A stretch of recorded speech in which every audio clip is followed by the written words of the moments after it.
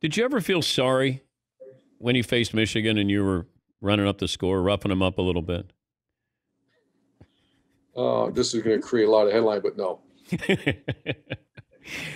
Well, no. If you said that you felt sorry for him, that would have created a headline, I think, Coach.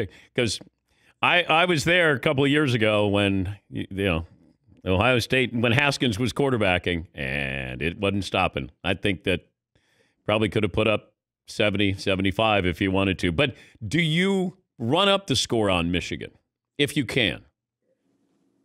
I think your job is to players. I'm trying to see it. How can I answer this politically correct?